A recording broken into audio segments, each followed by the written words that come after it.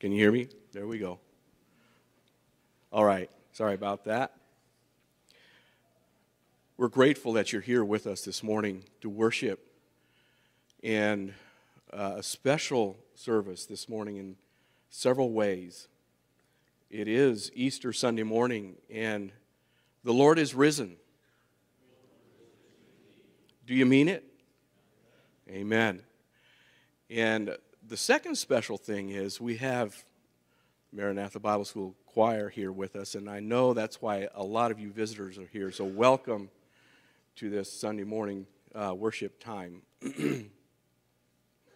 I thought I would just read a few verses out of Hebrews. I was contemplating our Lord's death and resurrection, and Hebrews is always inspiring to me when Christ is compared with high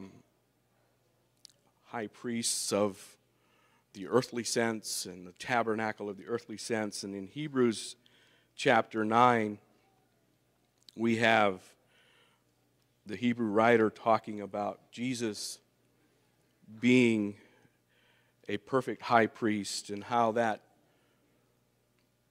the high priests and the worship in the tabernacle and the sacrifices would only cleanse and purify in a fleshly kind of way, but Christ cleanses and purifies the conscience.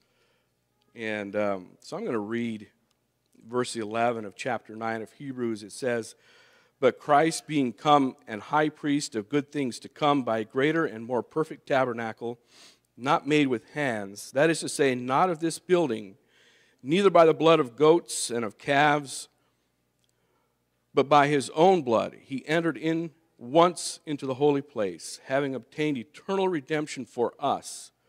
For if the blood of bulls and of goats and the ashes of an heifer sprinkling the unclean sanctifieth to the purifying of the flesh, how much shall the blood of Christ, who through the eternal Spirit offered himself without spot to God, purge your conscience from dead works to serve the living God? And for this cause is the mediator of the New Testament, that by means of death, for the redemption of the transgressions that were under the first testament, they which are called might receive the promise of the eternal inheritance." And so, brothers and sisters, this morning, that's what we commemorate, is the death and burial and the resurrection of Christ unto new life in him. And so I would just invite you to contemplate that as we worship together this morning. I would like to have a word of prayer, and then our song leader will come up and lead us in 2 congregational songs. And after that, the choir will come in, and they will sing the first half of their program. And then Brother Glenn Horst will preach a message for us. Glenn has been the tour director, has also been involved at Maranatha Bible School for a number of years as the principal there, and he is also a minister of the gospel, so he will be preaching for us this morning. After that, when he's done, then we'll come up and we'll take an offering for the chorus, and then they will finish the second half. All right, let's pray, and then Brother Brent, you can come up and lead us in songs. Our gracious and loving Heavenly Father, this morning we bow in your presence. We are so grateful for your mercy and your love, your goodness and kindness to us. And we recognize, Father, that we certainly didn't deserve it. But you did. You willingly went to the cross. Your Son did. And we're grateful. So this morning, Father, as we listen to the songs that are being sung, would you draw our hearts towards worship and adoration for what you've done.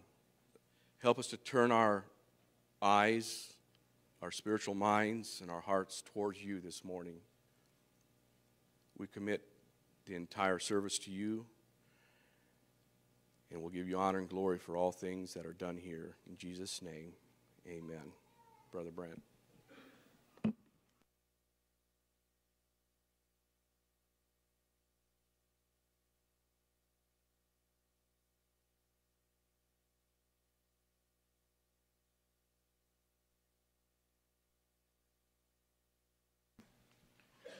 I want to say good morning to all of you. If you take your hymns of the church and turn to song number 248.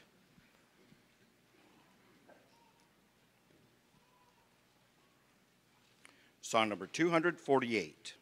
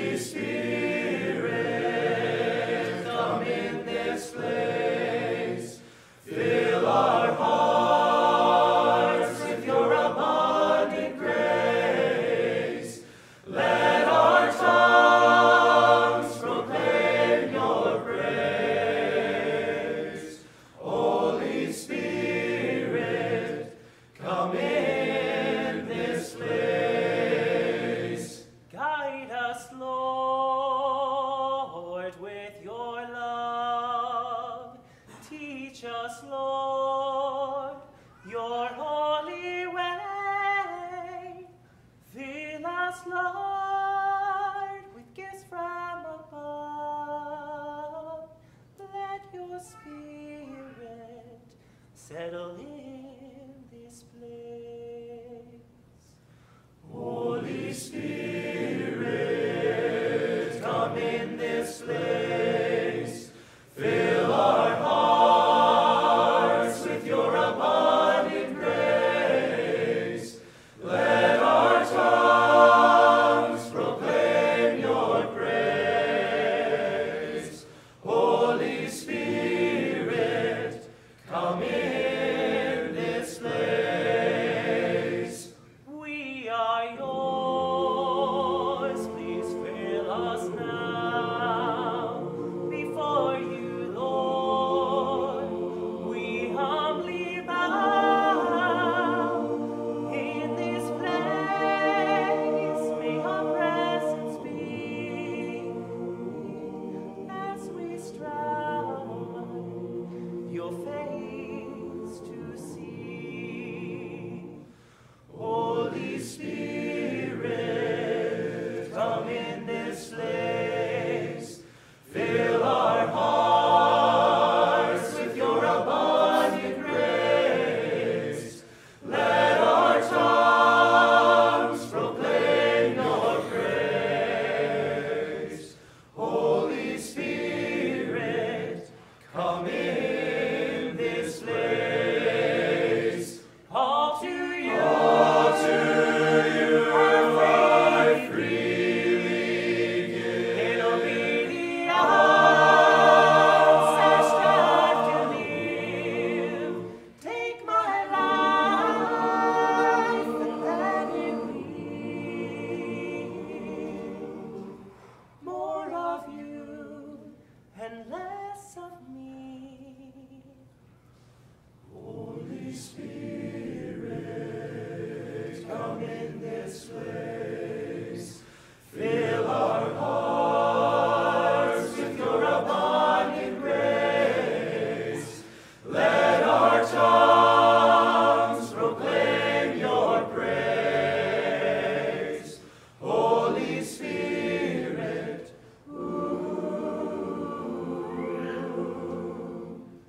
come in this place.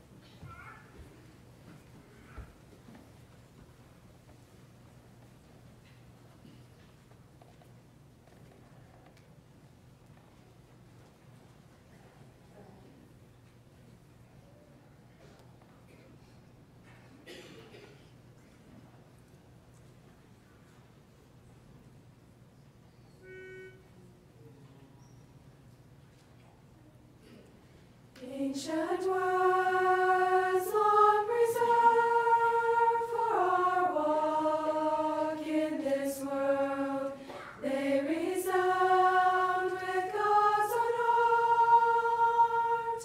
Oh, let the ancient words impart. Words of life, words of hope, give us strength, help us cope in this world where'er we roam. Ancient words will guide us home. Ancient words ever true, changing me and changing you. We have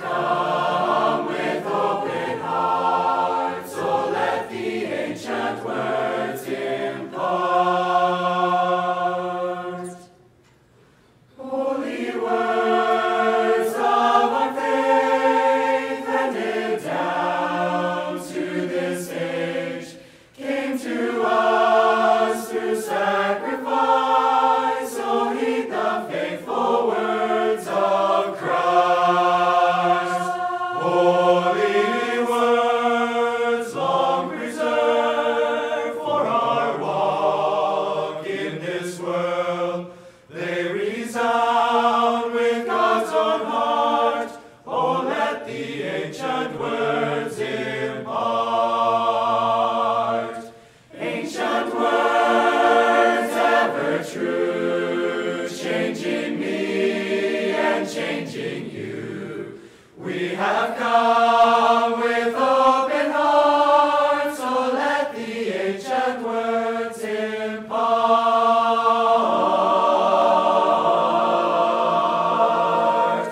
Ancient words ever true, changing me and changing you. We have come with open hearts, so let the ancient words impart. We have come with open hearts.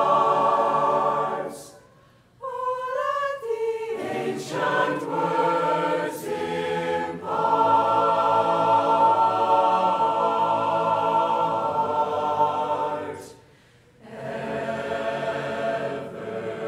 Ever true.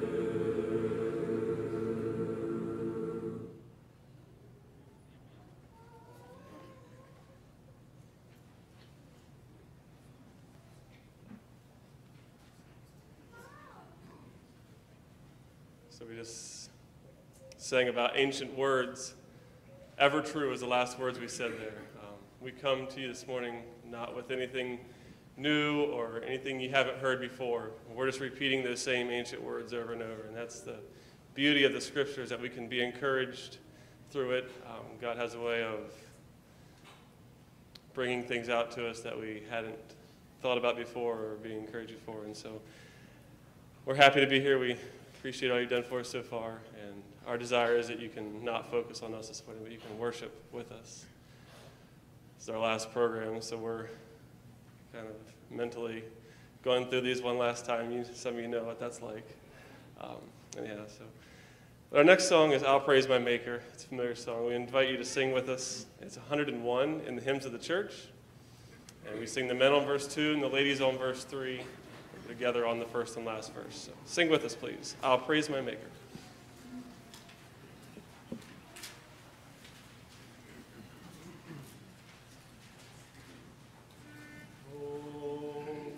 I'll praise my Maker while I breath, and when my voice is lost in death, praise shall employ my nobler powers. My days of praise shall ne'er be past, while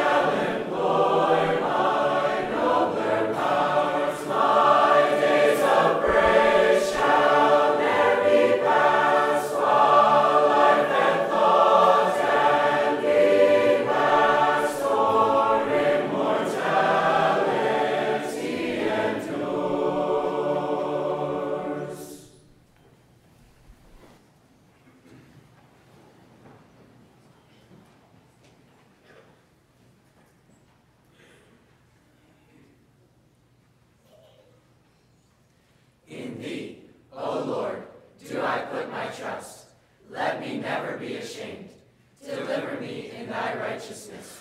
Bow down thine ear to me, deliver me speedily. Be thou my strong rock, for an house of defense to save me. For thou art my rock and my fortress. Therefore, for thy name's sake, lead me and guide me. Into thy hand I commit my spirit. Thou hast redeemed me, O Lord God of truth. I have hated them that regard lying vanities, but I trust in the Lord. I will be glad and rejoice in thy mercy, for thou hast considered my trouble. Thou hast known my soul in adversities, and hast not shut me up into the hand of the enemy. Thou hast set my feet in a large room. My times are in thy hand. Deliver me from the hand of mine enemies, and from them that persecute me. Make thy face to shine upon thy servant. Save me for thy mercy's sake. Let me not be ashamed, O Lord, for I have called upon thee. Let the wicked be ashamed, and let them be silent in the grave. Let the lying lips be put to silence, which speak grievous things proudly and contemptuously against the righteous. O how great is thy goodness, which thou hast laid up for them that fear thee, which thou hast wrought for them that trust in thee before the sons of men. O love the Lord, all ye his saints, for the Lord preserveth the faithful, and plentifully rewardeth the proud doer. Be of good courage, and he shall strengthen your heart, all ye that hope in the Lord.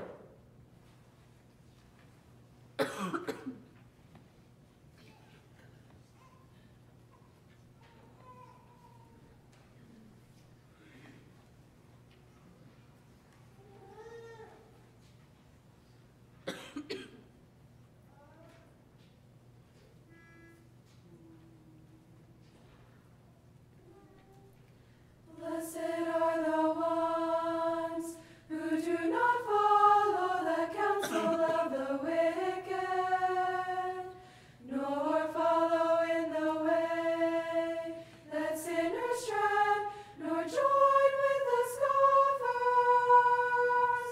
But they delight in the word of the Lord, and they meditate on it day and night. Blessed are the ones who love the Lord. Blessed are the ones like the trees that are planted by the flowing river. They will bear good fruit.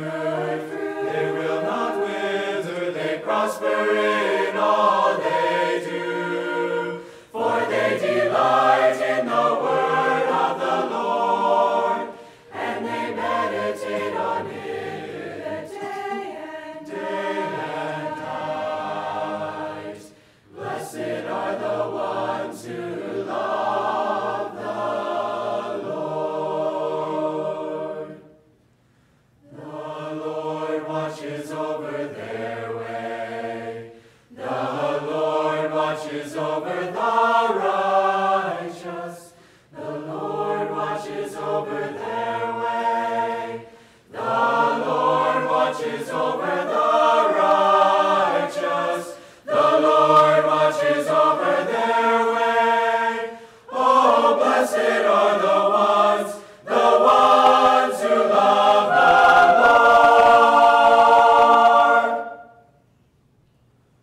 Blessed are the ones who will listen to words of wisdom.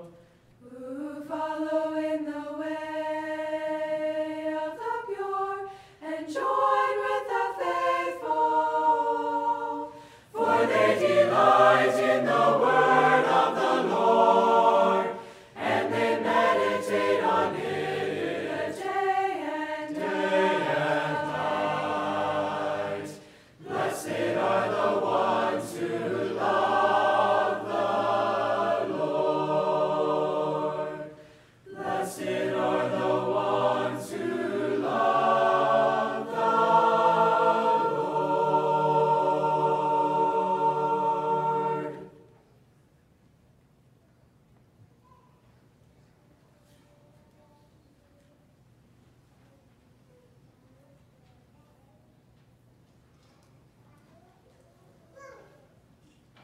next song is called Meditations of My Heart.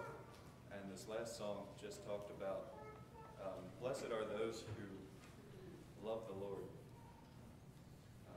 It's just a challenge to me that if we're willing to give up ourselves and let God roll in our lives and focus and meditate on Him instead of the things that we want in our own lives, if we let those meditations in our life, it will change us.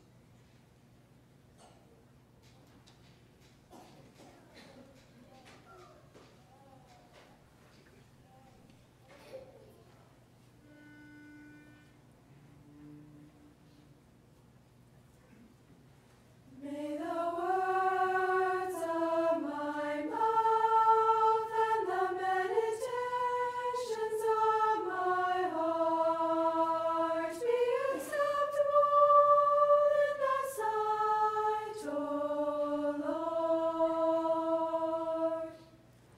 May the words of my mouth and the meditations of my heart be acceptable in thy sight, O Lord. O Lord, my rock, O Lord, my strength, O Lord, my God and Redeemer. O Lord, my rock, O Lord, my strength, O Lord, my Redeemer.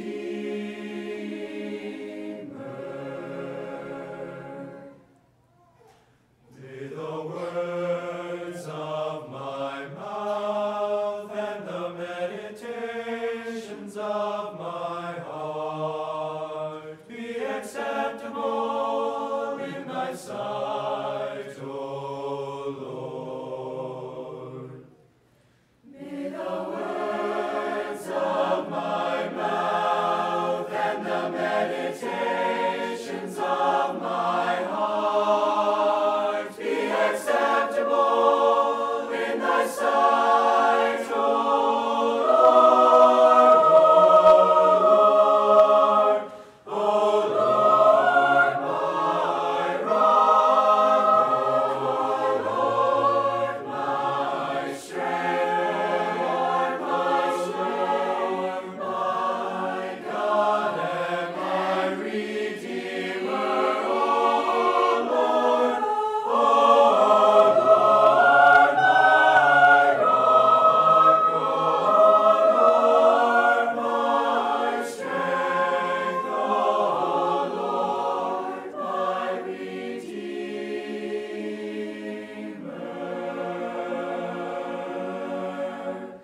O Lord, my Redeemer.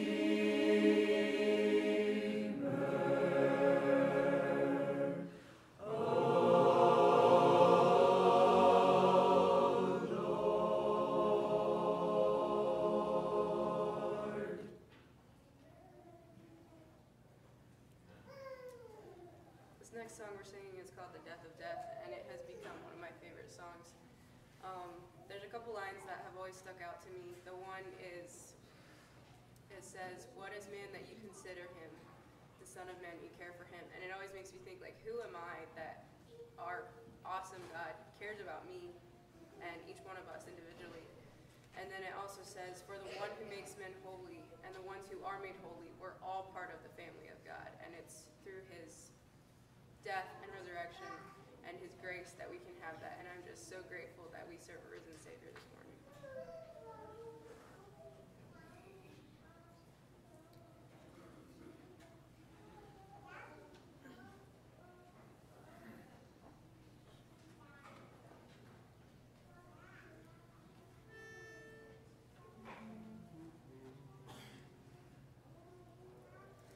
He has shared in our humanity, so that by his death he might defeat the dreadful one who holds the power of death. He has freed us all from slavery, for we all have lived our lives in fear, the gripping fear of suffering and death.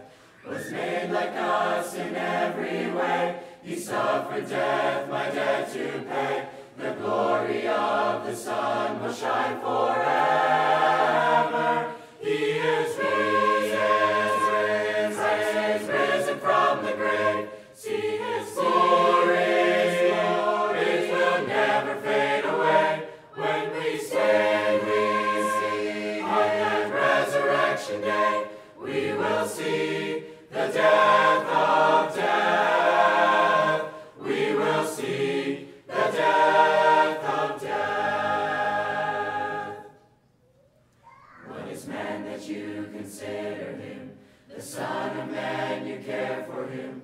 All things have been laid underneath his feet.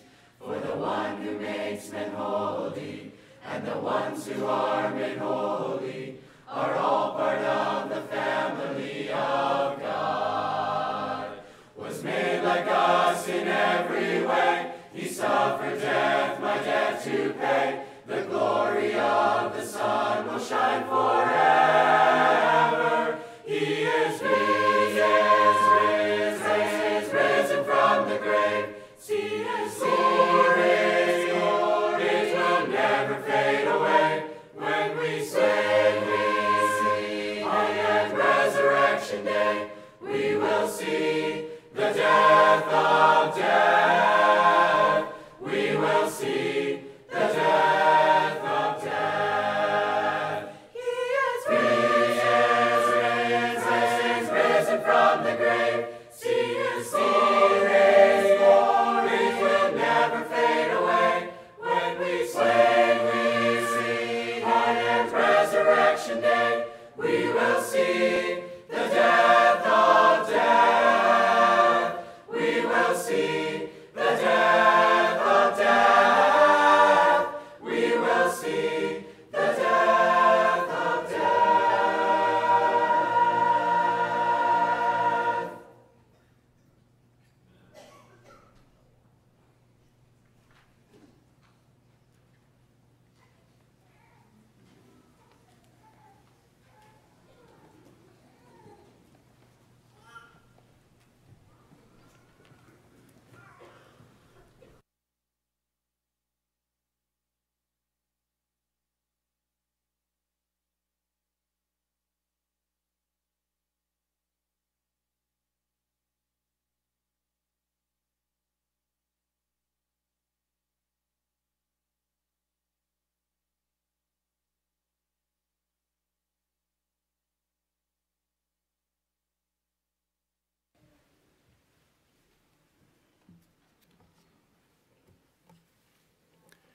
Greetings to you all in the name of our risen Savior. What a blessing to be together on this wonderful Easter morning. We are a blessed people to serve a risen Savior.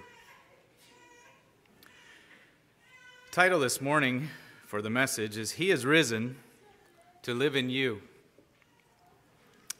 Before I get into the thoughts specifically about that title, though, I would like to establish just a few facts that the Scriptures bring out so clearly and which magnify the powerful truth and the message that He is risen. So if you would turn in your Bibles with me to John chapter 19.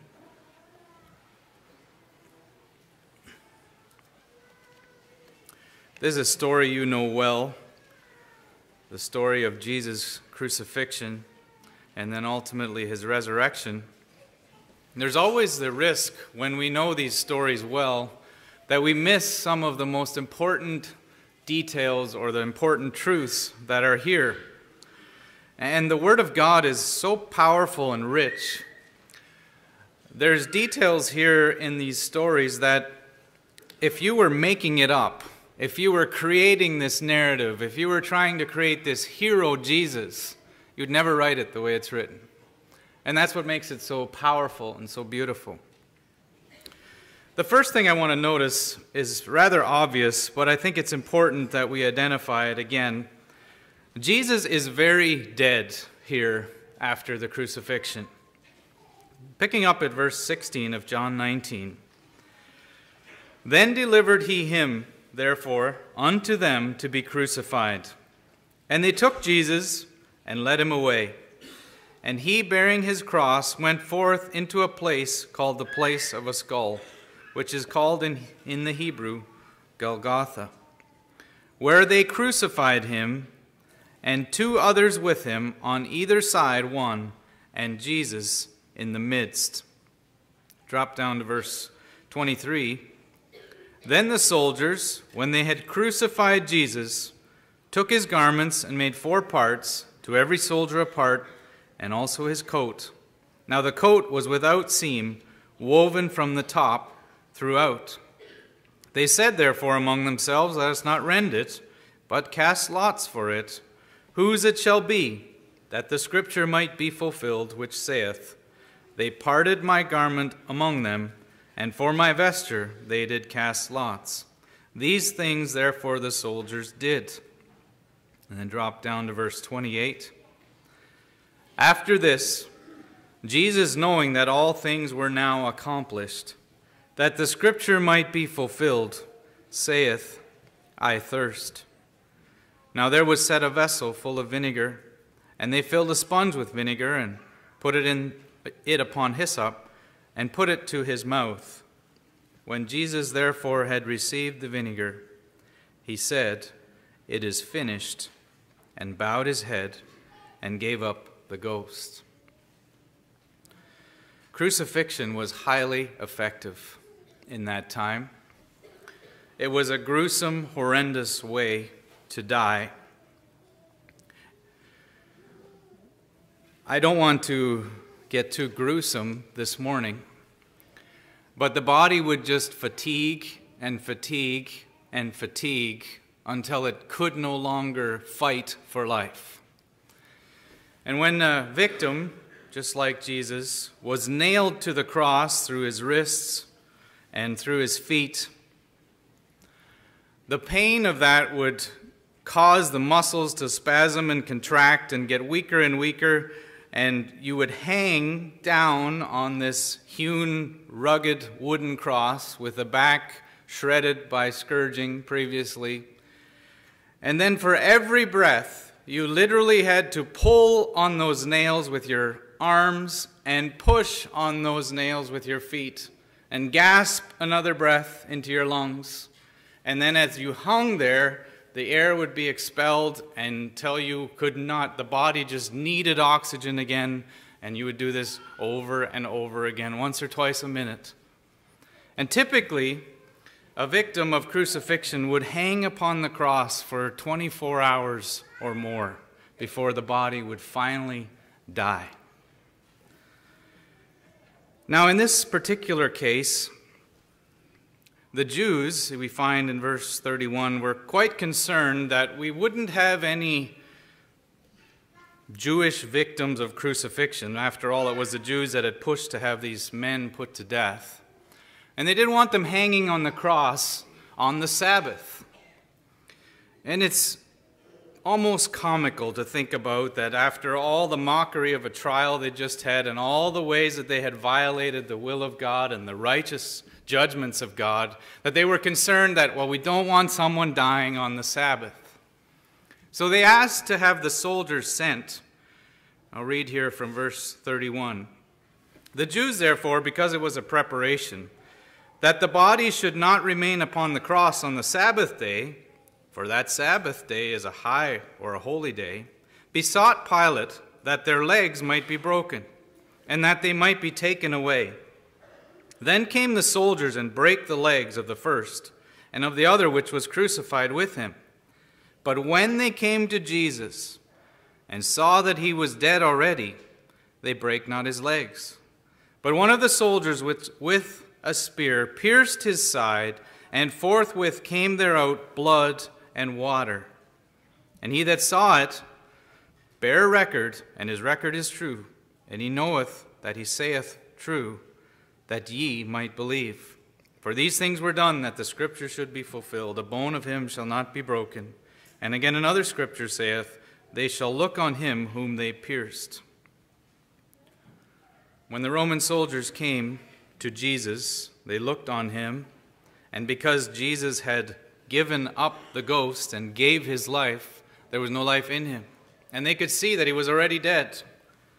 But just to confirm and to verify that there can't be life in him anymore, and to accomplish with certainty what their duty was, to make sure he died on the cross, one of the soldiers took a spear and pierced his side. Probably jabbed in on an angle because Jesus would have been elevated slightly, up underneath the rib cage and into the chest cavity where his heart would be and his lungs. And the Bible says, and this is an important little detail, that blood and water came pouring out. Now, when a person dies, I'm not a doctor, and some of you could probably explain this better, but some things happen very quickly in the body. Blood begins to pool in all of the lower extremities and in the cavity where the heart is. Water pools there as well, separates. There's no water there when a person is living. In fact, that's a problem if you have fluid around your heart. But once you die, there is fluid and water sitting there in the chest cavity. And this soldier's spear pierced that cavity, and that blood and water that's recorded flowing out is again proof that Jesus is very dead. There are some today that would like to pretend or imagine that, well, maybe Jesus didn't really die. Maybe his resurrection is just a ruse, or somehow we are tricked into believing that he rose, and he was never actually dead. These little details in the scripture make it so clear. The Roman soldiers knew what a victim looked like that was dead on the cross. And when they came to him, they looked on him, and they knew that they didn't need to break his legs. You know what happened when they broke their legs?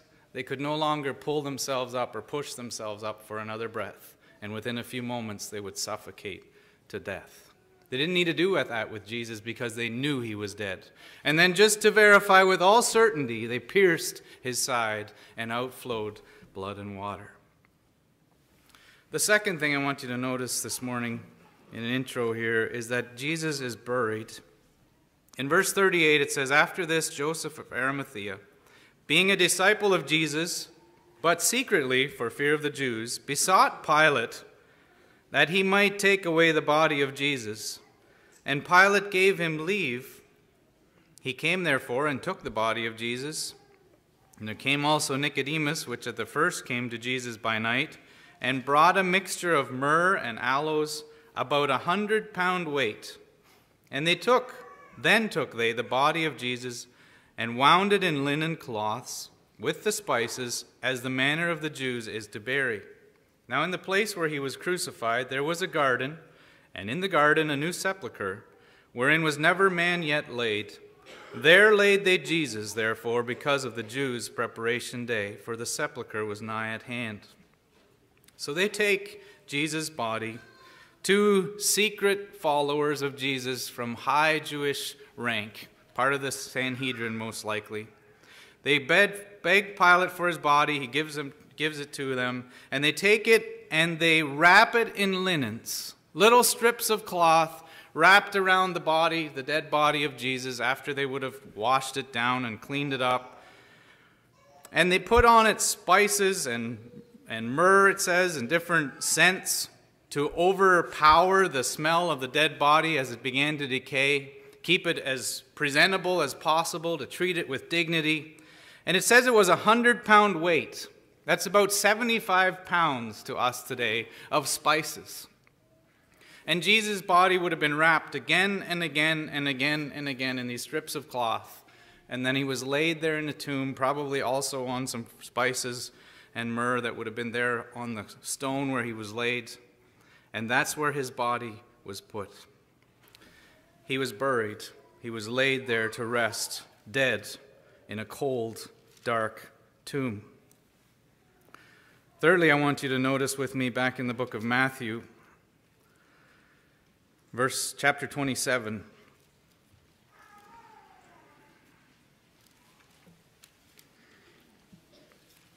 the end of chapter 27, in verse 62, I want you to notice that the tomb is sealed.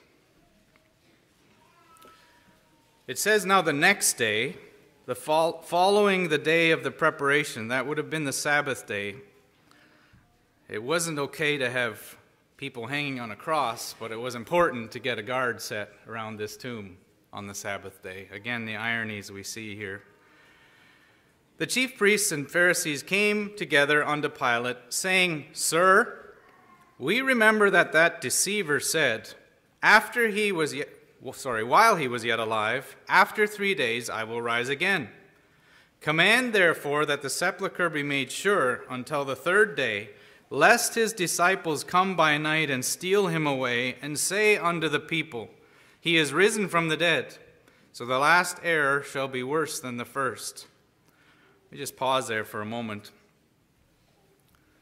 What was their actual fear here? You ever stop to think about that?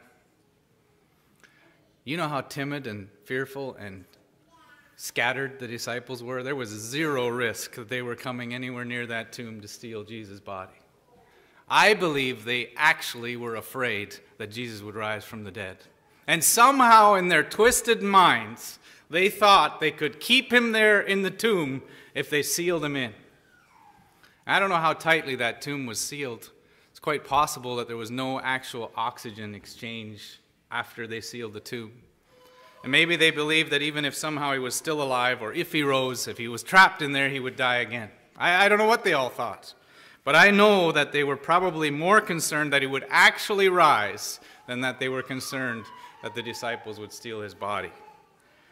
And Pilate said unto them, Ye have a watch. Go your way, and this phrase just captivates my imagination. Make it as sure as you can. Make that tomb as sure as you can. I wonder, too, what Pilate thought. Remember in the trial, Pilate was concerned about who is this Jesus? Where is he really from? Are you the Son of God? Where do you come from? Are you a king? All these things that Pilate asked him. And his wife had a dream about Jesus, and he wanted nothing to do with the death of Jesus. I wonder what Pilate thought. I wonder if he just thought this was foolishness to trap a dead body with a guard, or whether he too considered that it was possible that Jesus would rise again. Make it as sure as you can. And they went and made the sepulchre sure, sealing the stone and setting a watch. I don't know exactly what that watch was, but many commentators would suggest it was a group of at least 16 soldiers that on the penalty of death were responsible to ensure that that body remained in that tomb. Why is this detail important? Well, do you believe the disciples stole the body with a Roman guard, sealed tomb? I don't. It just again magnifies the authority of the scriptures that the body of Jesus was dead, it was buried, and it was sealed in a tomb.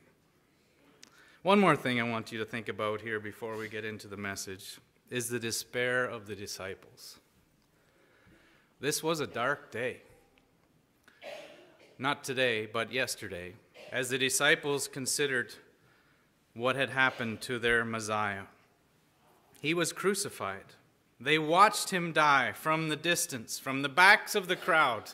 It's interesting that we don't read anything about the disciples except when Peter denied him and they all scattered, and then other than a few little instances with John, the disciple he loved, and the mother there or Jesus' mother on the cross, you don't read anything about the disciples. It wasn't the disciples that came and asked Pilate for the body and wanted to bury it properly. They were in deep, deep despair. And you can understand that because here was their Messiah, the one they had their hopes in, even in what Judas did after he betrayed him. There's no way they considered that it was possible that Jesus would actually die on the cross. They were sure he would save himself as he had always done before. But they watched him die. And it was a dark, dark day. Utter hopelessness. They were broken in every way, without strength, disillusioned, in deep despair. It's no wonder to me that they went to Jerusalem and locked the doors. And again, why is that important? They didn't steal the body, my friends. They were broken. They were men of absolute hopelessness. And we'll see that further in a few moments. Yesterday, darkness had triumphed. Christ was dead. And this is a stage, then, that we begin to read again in John chapter 20. Turn back there with me.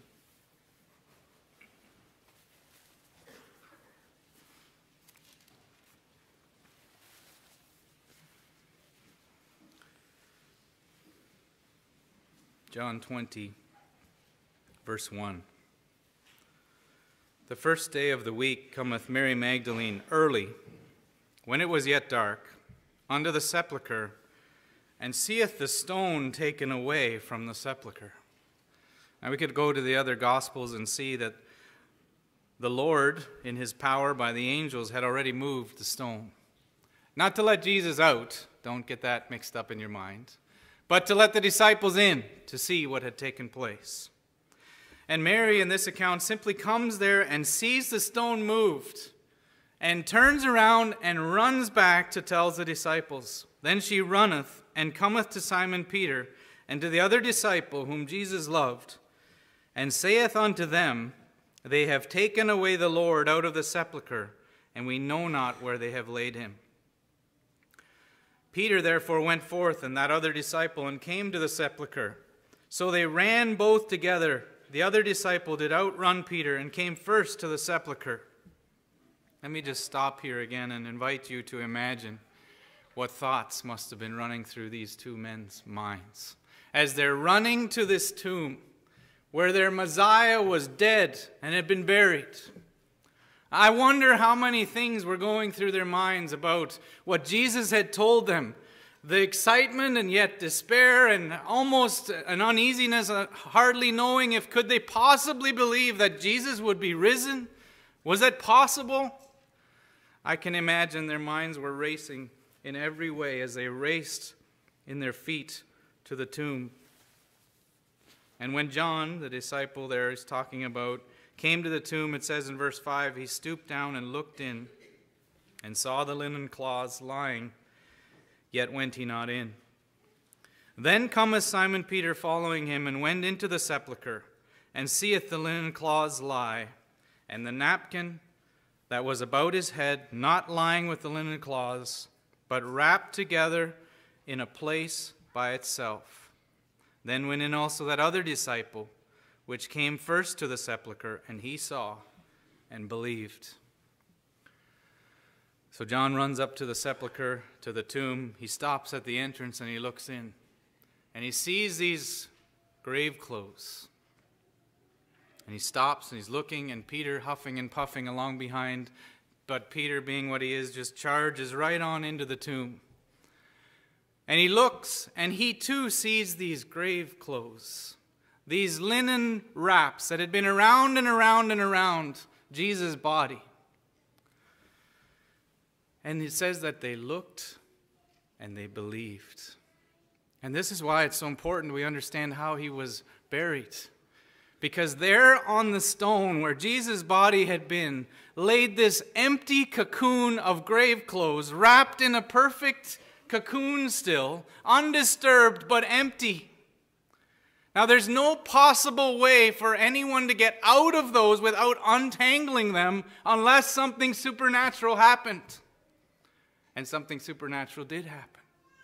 Christ rose from the dead. He simply left that cocoon of grave clothes, and he stood up, I can imagine, and he took off the napkin on his head and set it aside, and there it was, all the evidence the disciples ever needed to know that their Lord Jesus Christ had risen. Empty cocoon of grave clothes. And it says they saw and believed. And then it says something very interesting in verse 9. For as yet they knew not the scriptures that he must rise again from the dead. John is just acknowledging that they didn't understand what was happening here. They didn't understand why Jesus needed to rise. It became clear when the Holy Spirit came to them, but at this point, they couldn't fathom the idea of a resurrection. They couldn't understand what all God was doing, but there it was before their eyes, and they believed. Then the disciples went away again into their own home. Two things this morning I'd like to notice about the resurrection. First, the prominence of the resurrection. My friends, this is the most important fact about the Christian faith. There is nothing more important to the Christian faith.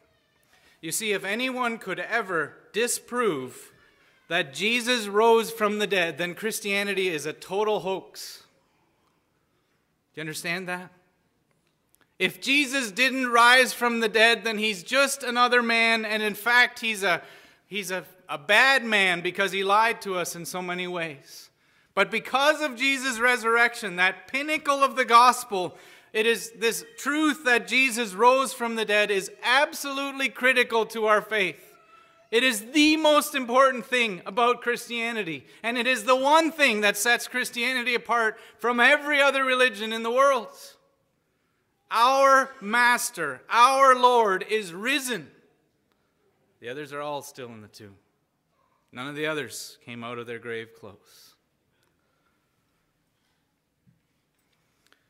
In fact, our religion is a resurrection religion. We believe in a new life, a new birth, a new home, a new hope. Why? All of those things because of a resurrection of our Lord. Paul says in 1 Corinthians 15, if Christ be not risen, our faith is vain, and our preaching is also vain. We are totally wasting our time this morning if Jesus didn't rise from the dead. We might as well be golfing or doing something else. But Jesus did rise from the dead. I want to think quickly about three things that it proves, the resurrection proves, why it's so important. First of all, it validates the words of Jesus. Jesus said over and over again to his disciples that on the third day after I am crucified, I am going to rise again. And if Jesus didn't rise, then he lied all those times. And his words in every other place where he talks about, come unto me and I will give you rest, where he says, I am the way, the truth, and the life, where he says, I am the true bread, the living bread that came down from the Father, all those words are empty and dead unless he rose from the dead.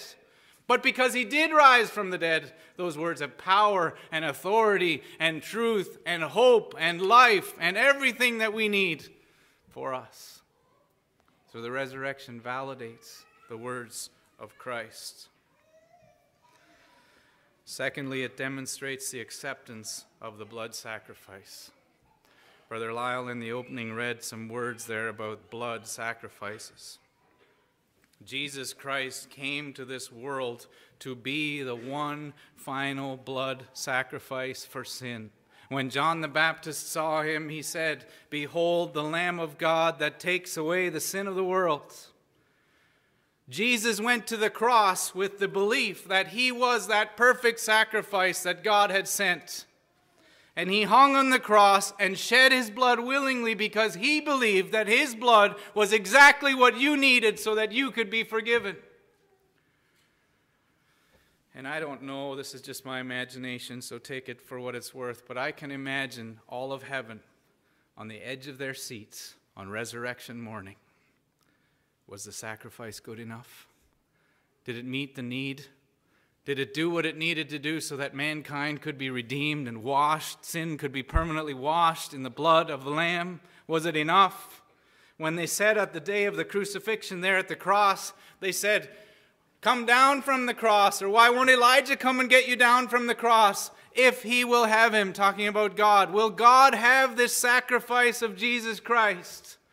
And when Jesus rose from the dead, it validated, it absolutely emphasized and demonstrated perfectly that God accepts the sacrifice, the Lamb of God, the shed blood of Jesus for your forgiveness. Without the resurrection, that blood wouldn't have the power it has. but because he rose, we know that God accepts that final sacrifice, the last blood to be shed for sin, Jesus' perfect blood. And thirdly, it proves his victory over death. The chorus just sang a song, The Death of Death. There's a day coming where we'll have another resurrection. All of us will be rising to eternal life if we're in the Lord Jesus. And why is that possible? Because on that day, Jesus Christ, by his resurrection, brought a fatal, permanent, deadly blow against the devil and against death. He had victory over death. He came out of death. He rose again. He lives again. And I won't take the time this morning, but you could read in 1 Peter 1. It's this lively hope that God has given us. And how do we have this lively hope? Because of the resurrection of Jesus Christ. There will be a future resurrection. Death couldn't hold Jesus. It cannot hold you. Because if you are in Christ, you cannot die. You will rise again. So the prominence of the resurrection. Secondly, this morning, I want to think about the power of the resurrection. And I'm not thinking about the power that it took to rise Jesus from the dead. That is a tremendous power. One we can't even imagine. I remember years ago trying to illustrate to my children when my boys were young, really young. I remember holding a little dead animal in my hands and asking them, what do you think it would take to have that animal come back to life? And of course, there's nothing, absolutely nothing we could do to bring it back to life. But God has the power to raise his son to life again. And I remember one of my little boys looking at me and saying, well, how much power does it take? Do you know? I don't know. But I know it's in the power that God has to raise him to new life. I'm not thinking about the physical resurrection today. I'm not thinking about our future resurrection. But I am thinking about the power of the resurrection in your life today. Jesus lives. He rose again to live in you. Turn in your Bibles to Romans chapter 6.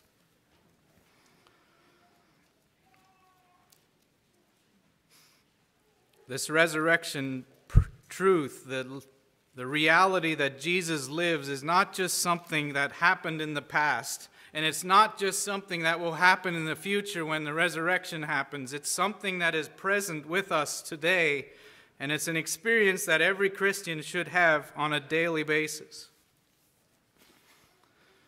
Romans 6, beginning to read at verse 1. What shall we say then? Shall we continue in sin that grace may abound?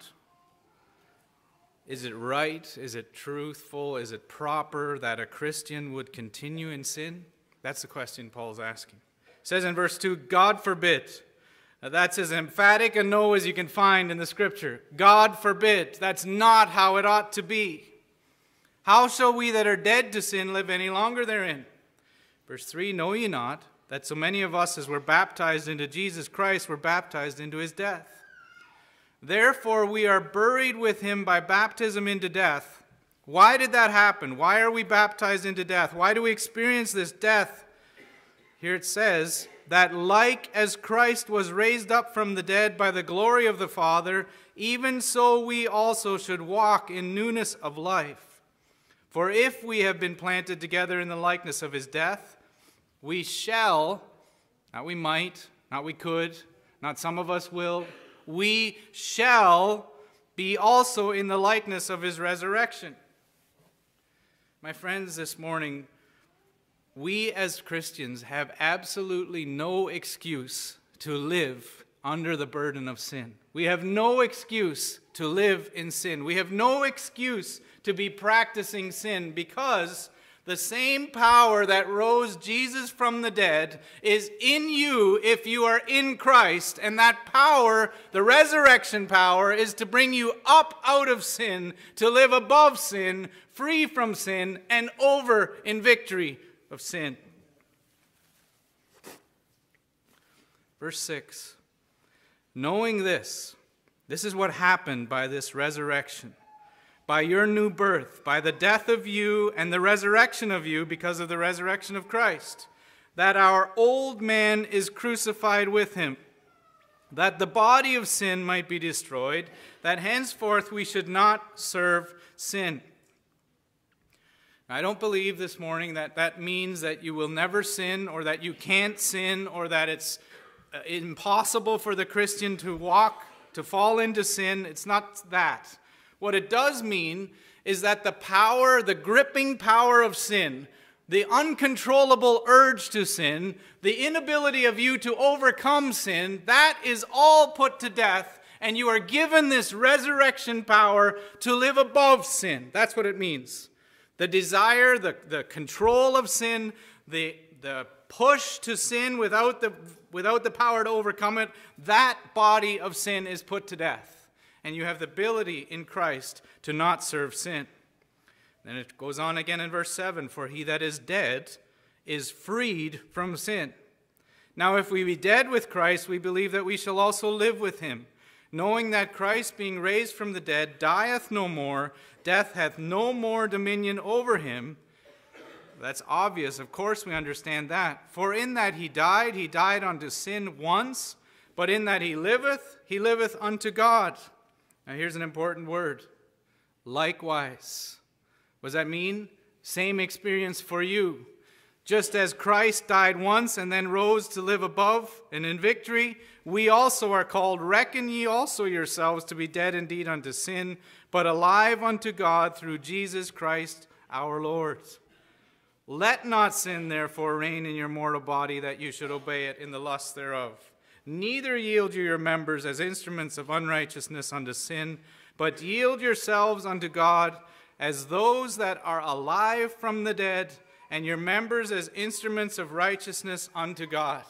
If you, my friends, have been born again, don't keep on yielding your members to sin, but yield them in righteousness unto God by the power of the resurrection, to live as holy vessels until he calls us home. Let me just read a few other verses here that emphasize this thought. In Romans chapter 8, verse 11. You can turn, if you will, with me. Romans 8, verse 11. But if the Spirit of him that raised up Jesus from the dead dwell in you, he just spent the previous verses telling us that's the case, that's true. He that raised up Christ from the dead shall also, here's the same power again, the same resurrection power, shall also quicken your mortal bodies, as their physical bodies where we live today, by his Spirit that dwelleth in you. That resurrection power to overcome sin and to bring you above sin is in you. 2 Corinthians chapter 13.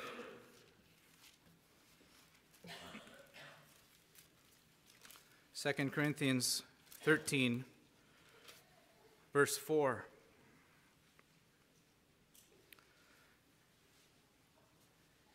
For though he was crucified through weakness, yet he liveth by the power of God, because God raised him from the dead.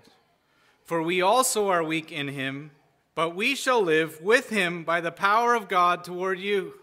Again, we have the power of God in us.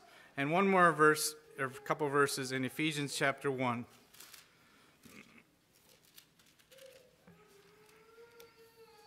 Ephesians 1, verse 18. The eyes of your understanding being enlightened, that ye may know what is the hope of his calling, and what the riches of the glory of his inheritance in the saints, and what is the exceeding greatness of his power to usward who believe. What power? According to the working of his mighty power, which he wrought in Christ when he raised him from the dead and set him at his own right hand in the heavenly places. And we could read on into chapter 2, and it describes how this happened for us, that we were brought to new birth because of faith in Christ, and we experience the resurrection power in our lives. Again, I want to make it crystal clear to you this morning. The gospel message is clear throughout the scriptures that the resurrection power is there today to give us power to live above sin. And I'm going to say again, we have no excuse, brothers and sisters, not one excuse to live in defeat. Whatever sin you are struggling with, as we say, whatever sin you're being overcome by, there is no excuse. The power of the resurrection is available to the believer. If you will be dead in Christ, if you will die to self and die to your flesh, then you will be risen with Christ to sit in heavenly places above and without active sin in your life. In closing, I want to look at Philippians chapter 3.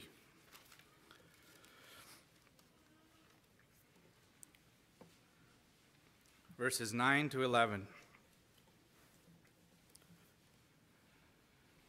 Could make a whole message here. I'm not going to do that, but we have a sandwich here.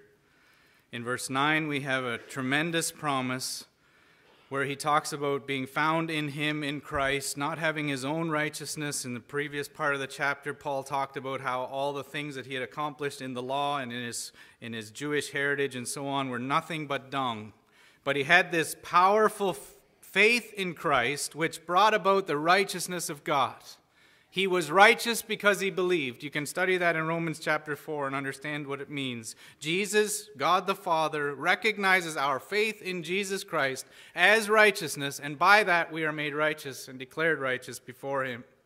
And then in verse 11, the other side of the sandwich, if by any means I might attain unto the resurrection of the dead.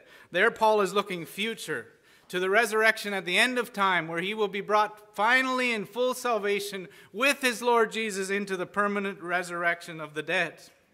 And in between, in the center of this sandwich, is our current existence, our current life. And I want you to notice what it says here, and there's 4 powerful things here that we could spend another hour talking about, but I just want to give them to you quickly. That I may know him and the power of his resurrection and the fellowship of his sufferings, being made conformable unto his death. What is Paul saying in that? He's saying that I'm made righteous by faith, and I have a hope of an eternal resurrection. But in the meantime, I'm going to live in this life. And here's how I'm going to live. He says, first of all, I'm going to live to know him. I want to know Jesus Christ. I want to know everything about him. I want to pursue him with my entire life. Are we doing that? Or do we just sit here on Easter Sunday and celebrate that Jesus is risen? Or do we actually pursue him as we ought, as the Lord of creation, the one and only God who rose from the dead? Are you pursuing a relationship with him so that you can know him? Do you know his words? Do you know him, his person, of what he was like? Have you continually studied the scriptures to know who Jesus is? And don't go out there somewhere on a boat or in a field or back in the woods and try to meditate on what is out there and try to empty your mind. That's not how you get close to Christ. You know how you get close to Christ? Right here. The only way we know anything about Jesus is from the Word of God. You can never be closer to Christ. You can never know him better than when you're reading your Bible. Secondly, he says the power of his resurrection. He wants to know that. He wants to experience it. And that is just what we've been talking about, this power that is in us to live above sin. But he says 2 things further that are critically important for us. He says, Paul says, I want to know the fellowship of his sufferings. Now in the second half of the program this morning, the chorus is going to sing a few songs about the reality of life. And how there are times where we face hard things. We go through difficult circumstances. And God allows that to happen in our lives. Whether that is through sickness, whether that is through relationship struggles, whether that is through trial because of financial burdens, whatever it is. Some things we bring on ourselves, some things just come upon us because of circumstances around us. But this is the suffering of Christ that we are going to experience. Don't expect as a Christian to live an easy life. It's not going to happen. You're going to experience the fellowship of his sufferings. And then he says what is the most important thing for us of all, being made conformable unto his death. Brothers and sisters, this morning, the reason we fall into sin, the reason we struggle so much with difficulties in our lives is because we cannot and do not give up ourselves.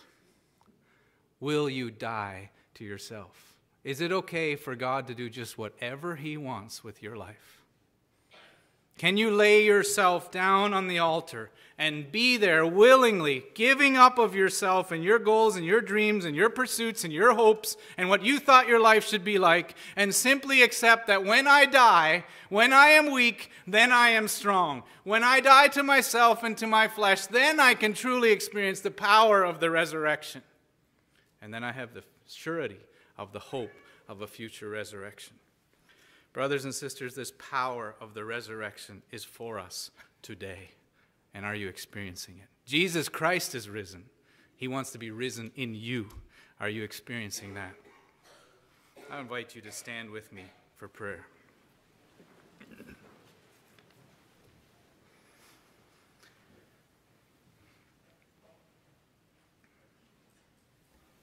Our Holy Father, we come into your presence in the name of Jesus. And Lord, on this resurrection morning, we have so much hope, so much joy, so much to be thankful for. Lord, we are so unworthy, and yet you gave your Son, and then you raised him to life again to prove that you accepted him, and that we have the ability then to be forgiven in him.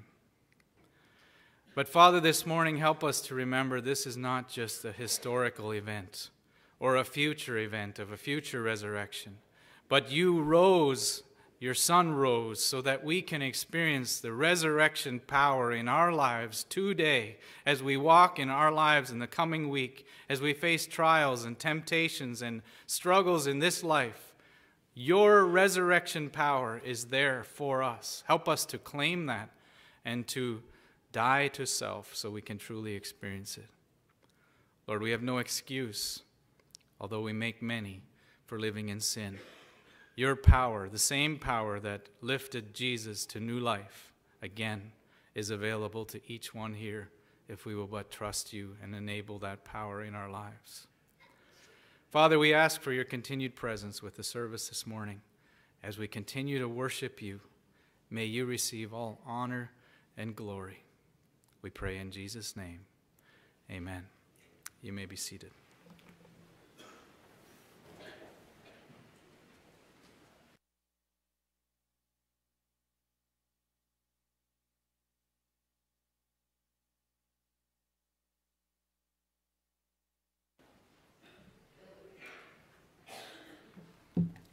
Thank you, Brother Glenn, for sharing a powerful message on resurrection. I was reminded of Galatians 2:20. It says, I am crucified with Christ, nevertheless I live. Yet not I, but Christ liveth in me, and the life which I now live in the flesh, I live by the faith of the Son of God, who loved me and gave himself for me. I wonder sometimes if I really do want to know him.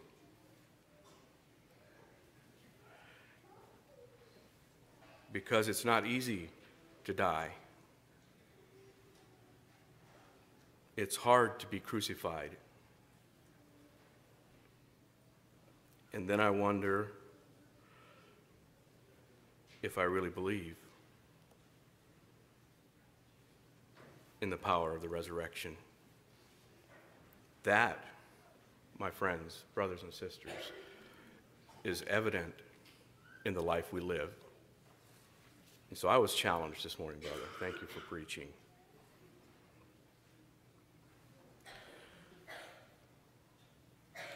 The food committee, by the way, we are having brunch after the service, and everyone is welcome, but the food committee was wondering how many are actually going to stay. They kind of like to have a count. So if you could raise your hand high, you're welcome to stay. They just kind of want to get a count. So raise your hands high if you're going to stay. And the ushers, keep them up. It's going to take a little bit to count everything.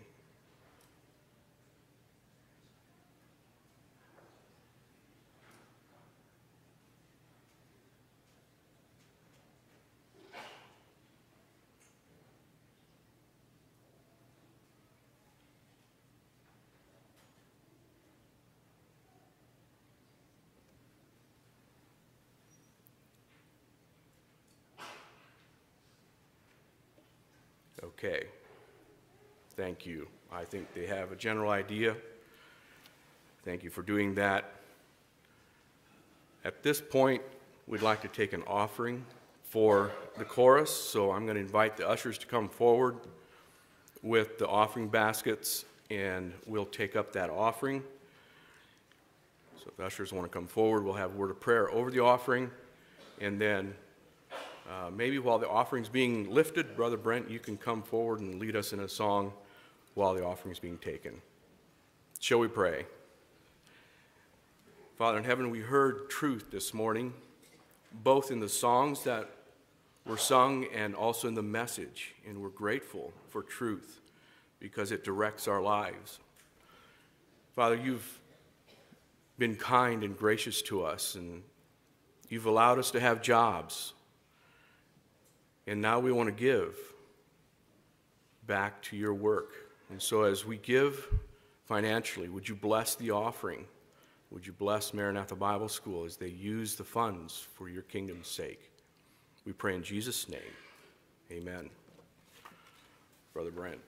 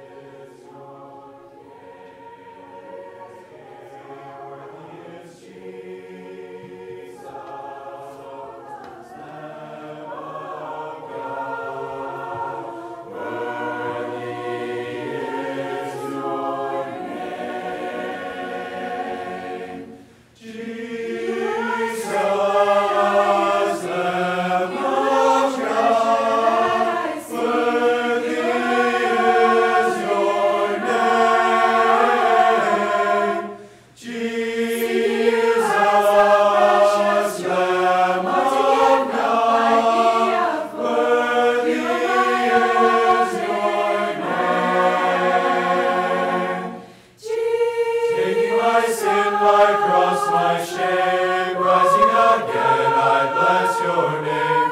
You are my all in all. When I fall down, you pick me up. When I am dry, you fill my cup. You are my all in all. Jesus, you're the Lamb of God. Worthy is your name. Worthy is Jesus. You're the Lamb of God. Worthy is your name. Worthy is your name. Worthy is your name.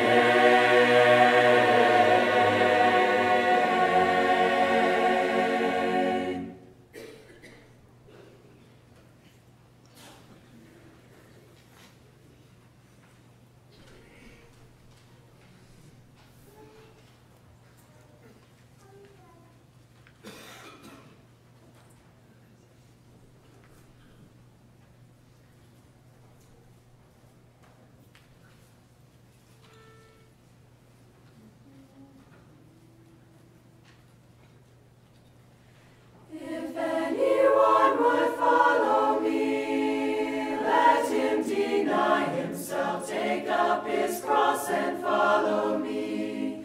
Take up his cross and follow me. If anyone would follow me, let him deny himself, take up his cross and follow me. Take up his cross and follow me. Whoever saves his life will lose it. Whoever saves his life will lose it. But he who loses his life for my sake, the same will save it. The same will save it. What profit is it to a man? What profit to a man to gain the world and lose his soul? To gain the world and lose his soul. Whoever saves his life will lose it. Whoever saves his life will lose it.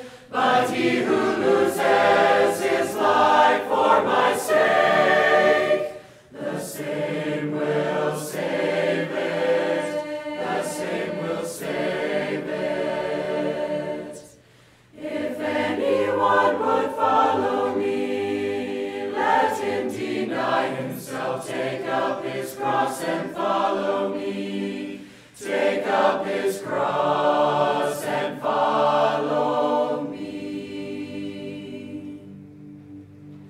If anyone would follow me, let him deny himself, take up his cross and follow me. Take up his cross and follow me.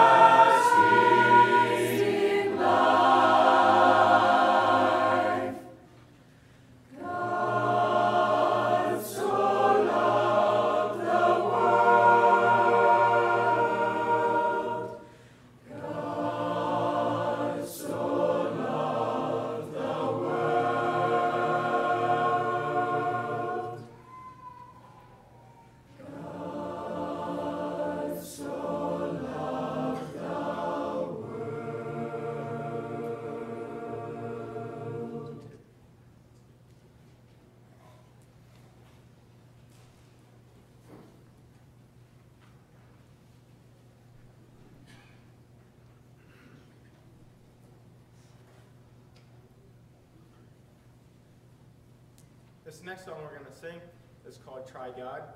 It's not just an option to try God, but it is a command. And when we do try God, He will make a dramatic difference in your lives. Along with that, it's kind of like a totally different thought, but I thought about it when we were singing in Dublin. There's a phrase in that song that says, "And by His grace, I am heaven bound." And like, yeah, by His grace, I grew up in a Mennonite home and stuff, and am not one of those people in Dublin. And yeah, I'm just so thankful for that.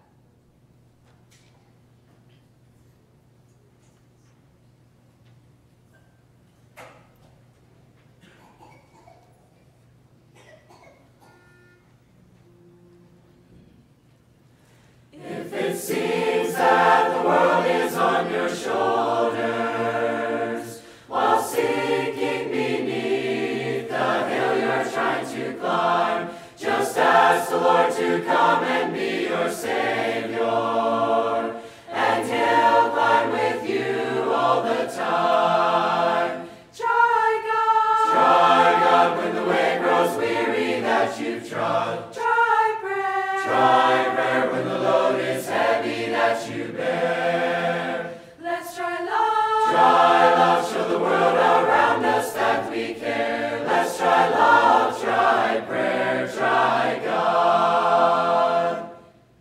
He set my feet on higher ground, friend like no other in Him I found.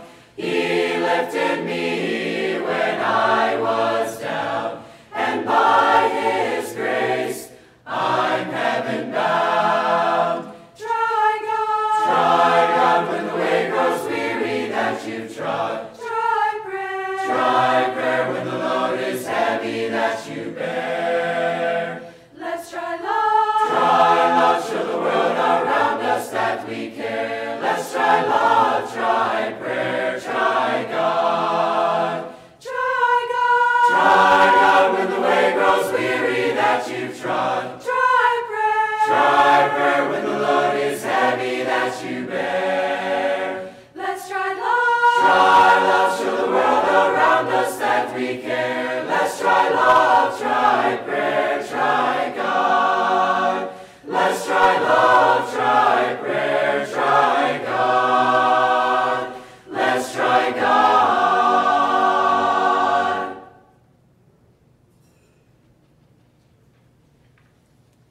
The next song that we're going to sing is actually not in your handout program. It's called "You Do Not Walk Alone," and it's become a very special song to our group. We were asked to sing it at a memorial service in Ireland, and it was, for me at least, an experience that I'll have a hard time forgetting.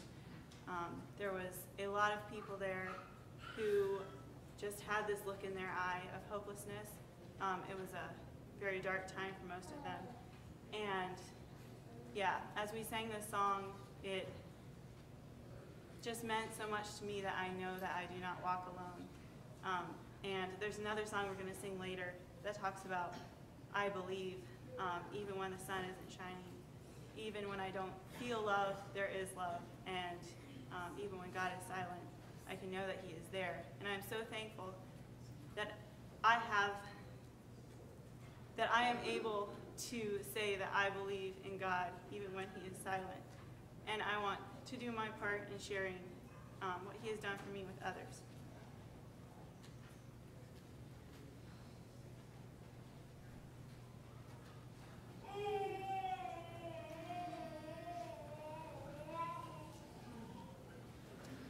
May you see God's light on the path ahead when the road you walk is dark. May you walk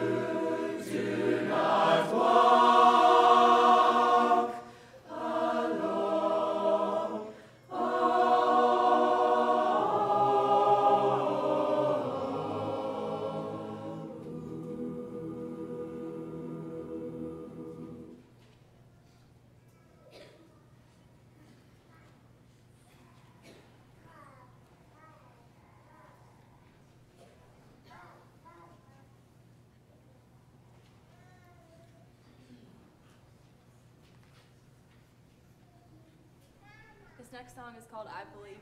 And I just want to testify to the difference that it makes in our lives. And we believe that God is real. And not only that he is real to other people, but that he's real to me too. And letting that make a difference in my life. And I'm so thankful that we serve a risen Savior and that he is personal to each one of us. And that we can believe him even when we don't feel it. And that he is here. Notice the way that the lyrics work in this song. We move from very obvious truths of the physical world around us, the sun shining, to things that are sometimes harder for us to believe. And it's just a testament to the goodness of God and how we can see him in the world around us, even when we might not see him personally.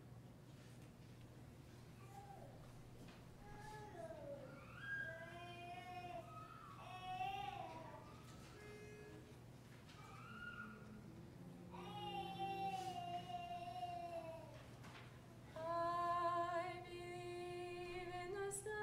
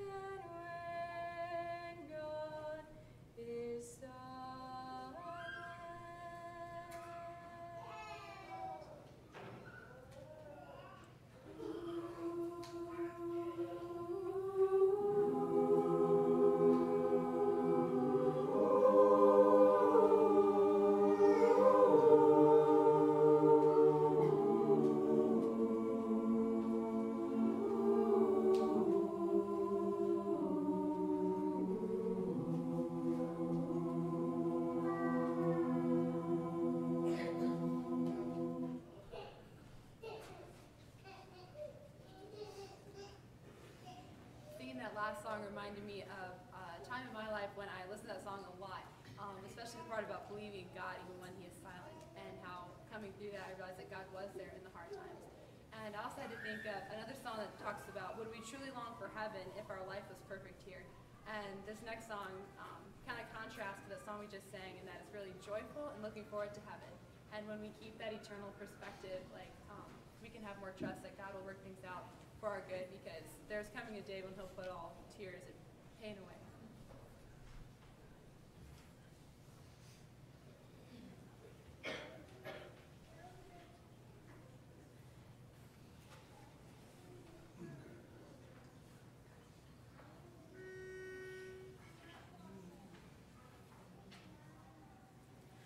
This world is not my home, I'm just a passing through. My treasures are laid out somewhere beyond the blue. The angels beckons me from heaven's open door, and I can't feel at home in this world anymore. Oh Lord, you know I have no friend like you. If heaven's not my home,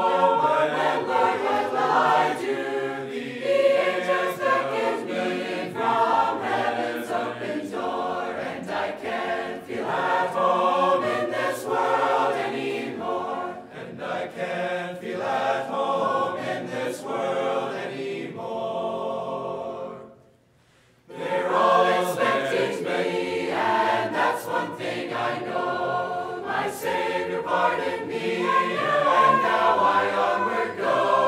I know He'll take me through, though I am weak and poor, and I can't feel at home in this world anymore. Oh Lord, you know I have no friend like you. If heaven's not my home, then Lord, what will I do? The angels beckon me from heaven's open door, and I can't feel at home in this world anymore. And I can't feel at home in this world anymore. No more feel at home anymore. Just up in glory land, where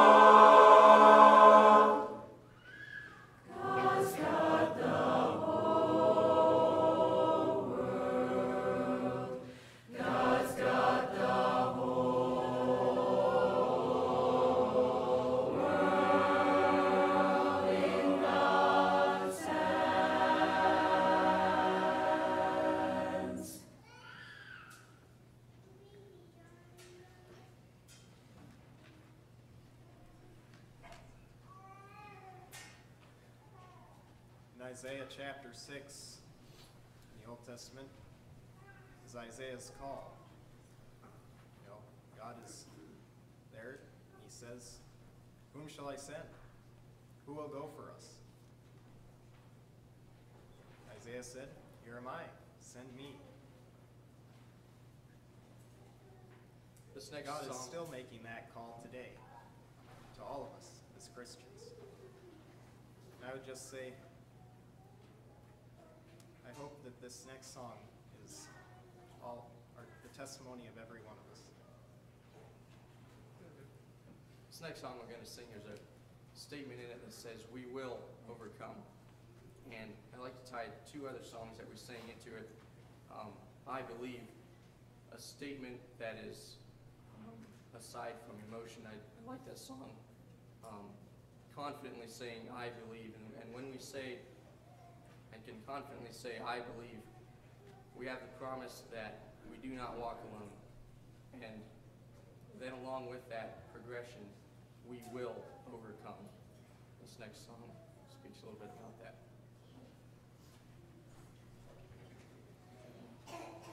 I'm going to leave this next song as a challenge to the choir. We got to go to Ireland, and we got to go visit different places, and we had many times to witness to other people. And I just want to encourage each one of us to keep being faithful in our witness, and also for the rest of you, to just be faithful where God has called you, and be a faithful witness so that we can all be in heaven together.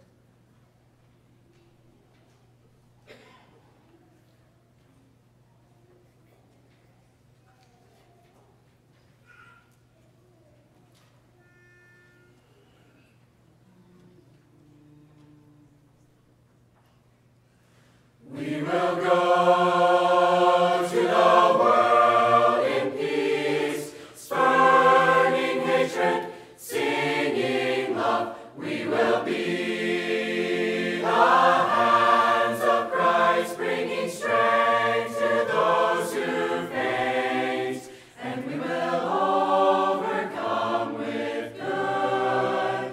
We will overcome with grace. We will go to the world in hope, shining violence, speaking peace. We will be the hands of Christ, bringing comfort to those who mourn, and we will overcome with light. We will overcome with life. We will go to the world in joy, sparking transformation, transformation of the darkness into dawn. We will go to the world in strength, resisting evil, rejoicing in good. We will be the hands of Christ, bringing grace to all the earth, and we will overcome with love. We will overcome with love. We will overcome with love.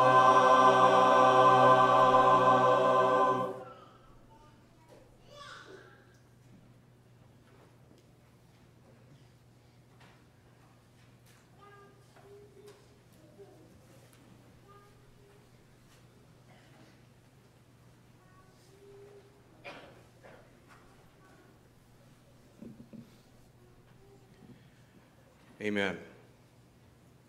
If you were blessed with the program and the message this morning, I'm going to invite you, if you have something to share with us, I'm going to invite you to do that right now. Maybe you were blessed and you just want to give testimony this morning. You can just speak up and give a word of testimony.